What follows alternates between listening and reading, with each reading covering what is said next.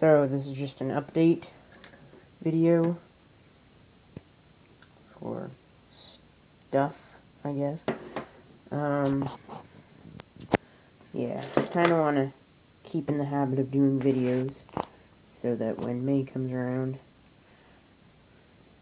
I'll still know how to make videos.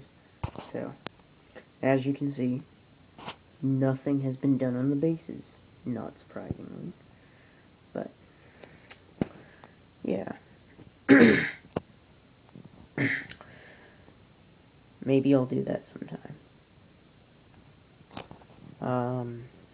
What I have been working on, though, is really just some of this, layering. So, been trying to get, better detail, I suppose, on my miniatures. This is just an orc boy. I figured he'd be good to work on, because if it turned out terribly, he'd be just a sacrificial guy.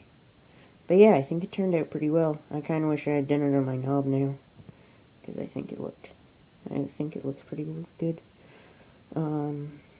Yeah, there's no shade on this at all, and I think there's probably about 10 highlights there, all like water thin. And I tried using glazes for his pants. I don't think that turned out as well as the skin, but yeah. And then there's this fire giant guy that has his first highlight on. So that's what the pal looks like, just one highlight, so you can kind of see it. Kind of. But not really right now.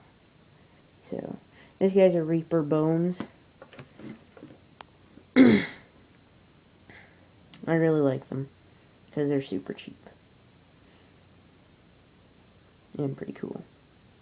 But yeah, I took off his integral base because I don't like those things. They're not very. I kind of want this guy to look good and have an interesting base, and those things are just like gravel bases. So, it could possibly go on this, or something else might go on that. I don't know. But yeah, this is what my work area looks like when I'm not being organized at all, which is the majority of the time. Yeah.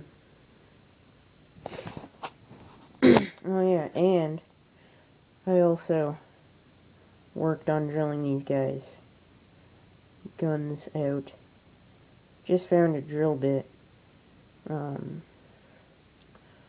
just in the garage that was capable of doing that pretty well.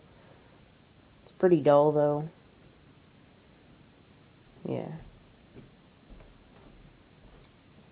So yeah. That's what I'm working on right now. I kind of got distracted with doing this stuff. Doing the highlights and trying to do the layering, and I got distracted from the bases. But yeah. This is another Bones guy that I painted. I think this guy isn't primed, because I wanted to see what it'd be like to paint an unprimed one. That guy's primed with, before I got my airbrush, so, with, what is it? Yeah, Krylon. And then,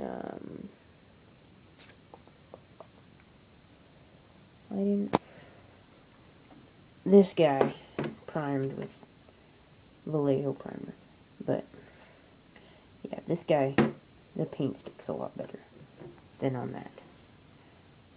It might be because I'm not using the Reaper paints, but I don't think it would make that big of a difference. So,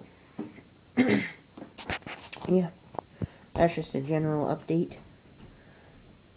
Hopefully I'll get some stuff done.